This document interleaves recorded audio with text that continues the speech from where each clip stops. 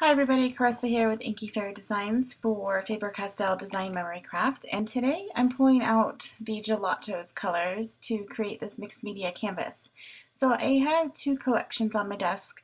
I have the pastels colors, which comes in this awesome kit with 15 of them, and then I also have the metallics set, which also comes with 15 colors in the metallics collection. I'm also going to be using the stencils from the 101 collection. I had pulled out the wood spackle, but I ended up not using it on my project today. I do that sometimes. And I will be using the gel medium and the gesso. So I'm working on this 9 by 12 flat canvas board, and it is pre-gessoed, but it was a little bit dirty just from sitting around in my craft room, and so I decided to brighten it up and add a thin layer of gesso just to cover up any smudges or dirty spots that were on it.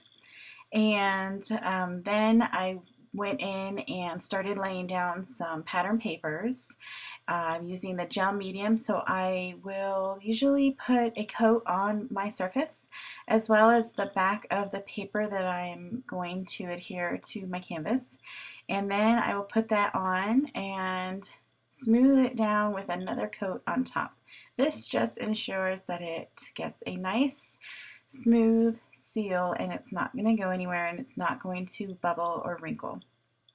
So one of the things that I love about using pattern papers on my canvases like this, two things: it gives me a start for a color palette. So I'll go through my pattern papers, or if I have something that I just want to use, I like the colors in it, I'll pick that, and then I can pick colors from the gelatos that I'm using to match that paper. Also, it's just a nice starting point for me to get rid of that blank canvas that's kind of staring back at me, and I just put papers down and it kind of gets the creativity flowing for me. So the next thing that I do is add a very light wash of gesso on top of all of those papers, and it's very watered down so you can really see the papers showing through. It just ties it more into the canvas. So I'm going to pull out some of my gelatos. I will have the actual colors listed on the blog, but this is one of my favorite techniques to use. I just scribble on in a circular motion the colors that I want to use, and then taking the spray bottle, I spray them very generously with water. Then I take my fingers, which is probably my favorite paint tool, and I will blend them together, move that color around, and then add some more water, lift up the canvas, and let those drips just fall down the canvas where they will. I don't do anything with those drips, but I will go back into the top and blend those colors and kind of smooth out any of the gelatos that didn't dissolve with the water, and just kind of smooth them up, get that pigment going again. So I'm doing the same thing at the bottom. Same technique with two other colors. The Aqua Dolce blue is probably one of my favorite colors ever in a gelatos, and so I just let those drips, so I have drips going down and up my canvas. And the next thing I'm going to do using one of the gelatos from the metallics collection is I pick up the pigment directly from the container with a wet baby wipe, and using the stencil I will just rub that pigment through the stencil, and it gives a nice gradient. As you work the baby wipe through the stencil, you'll have some dark areas where the pigment is really heavy when you first picked it up, and then some lighter areas as you start using up the pigment and it becomes lighter on your baby wipe. So that's one of my other favorite techniques to use with gelatos, and I wanted to show both of those on this canvas today. So I am pulling in that gray color, more areas in my canvas, just by using that technique through the stencil, adding some more texture and added interest to my piece. I think that gray really matches the pattern paper writing that was on there, and so I wanted to pull that color more into my canvas. So almost done. And then the next thing that I'm going to do is take a rub-on that I have, and this is going to be my focal point for this entire canvas. So I'm laying that down and I'm just using the popsicle stick that came with it and rubbing that onto my canvas. And it's very easy. It goes over all of those layers, all of that paper and the gelatos. It just came off really smooth. I did add a thin layer of gel medium that I didn't film over top of the rub-on just to protect it and give it a barrier, because I was going to add more color on top and I didn't want any water or anything like that to pull up that rub-on. So now I'm taking some of the Texture Luxe in gold and I'm adding that with another stencil just on a few spots on my page to tie in the gold from the rub-on. So now the reason that I use the gel medium is so that I could work with the big pen, the Pitt Artist Big Stampers pens, and they work so well over gel medium. You can see that I'll just lay a light, like I'll just follow the outline of that flower and then I will rub it in and create some shadow around the image to kind of pop that out. And with the gel medium, it gives you a lot longer to work with, so I can use my fingers to blend out that color. But because it is a India ink, it's permanent once it is fully dry. So that's what I was trying to get out there. So yeah, I'm just adding some of the Pitt Artist pens in metallic colors on the little berries and these little dots in the center of the flower. I'm using copper and the red metallic. They're really pretty, and I thought they just went along with the other shimmer and shine of the metallics on the canvas.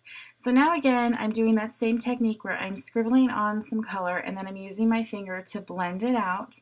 And I can't say it enough. I love using these pens over gel medium because of this, and it makes it so it's kind of translucent, and you wouldn't be able to do this if you didn't have the gel medium. Now it would work over gesso, you would have a little bit more time to work with it, but if you were just coloring on paper, you wouldn't have that time because the paper would soak up that ink right away and it'll dry a lot faster. But the gel medium gives you like this barrier, and it just makes it so that you have a lot more time to work. So one thing I did want to say is that I do apologize for my tripod being in the picture and my messy desk, as you can see as I work more on the canvas. There's just like more and more and more. I just pull things in and I don't put them away as I'm working.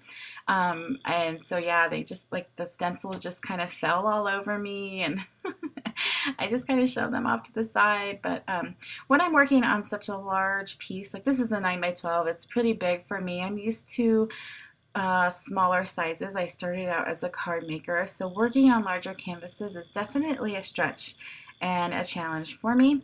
And unfortunately, I have to pull the camera out enough that you do see like the bottom of my tripod, so I just don't have any way around it. But hopefully you can get an idea of what I'm doing and how awesome these pens are to work on gel medium and get that blending between like the two colors I'm using, a yellow and a pink. And you can see here that I still have enough time to wipe off because I accidentally picked up a different yellow that I pulled out but ended up not using, and I accidentally picked that up when I was adding more yellow. But I was able to take like a really damp, almost dry baby wipe and pick that up and put the right yellow that I wanted to. So I just kind of mess around and layer up my colors, add more pink if I think I want more pink, add more yellow if I want more yellow. I like the way these two colors blend together and give you kind of a nice pretty orange where they meet. So, and I just kind of mess around with it and move it around until I'm happy. So now I'm going to bring in some darker color to the center of the flower, and it's a smaller area, so you'll see that I kind of go in there with this darker color and then I'll blend it out with this lighter gray, and it works the same way. They blend really nice together. Adding a little bit more red, and then I don't have a color green in the Big Stampers pen, so I pulled in the green that I used on the canvas background, the Gelatos color, and I'm using that same technique with the baby wipe direct from the Gelatos to color in the leaves, and I think that was really pretty. And then because I think everything looks better with shimmer and glitter, I pulled out the glass bead glitter gel, and I'm just adding it to the flower with my fingers. Like I said, my fingers are my favorite tool when I'm working with mixed media. So you can see all of that beautiful texture, and I love it that it dries completely clear and all you see is the glitter behind. So here are some close-ups of my finished piece. I hope you enjoyed this video showing you a couple techniques to use with your Gelatos, and you can use this on cards, you can use this in your art journals, on canvas, and home decor.